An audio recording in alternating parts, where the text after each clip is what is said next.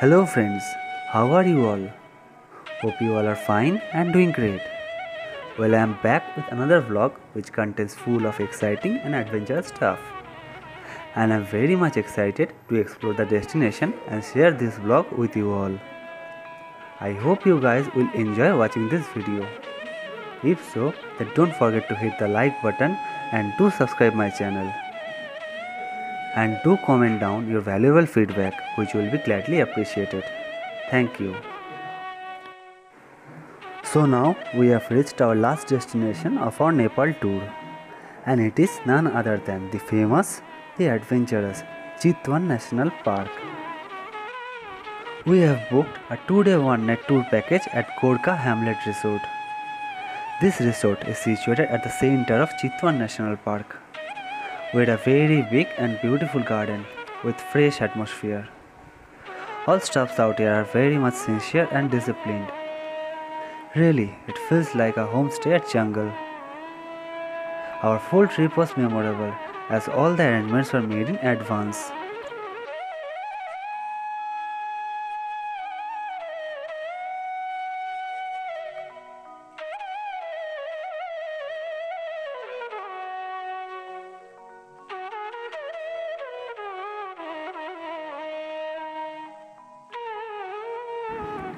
Our tour package started with the TharuCultural Program, which will be held today evening.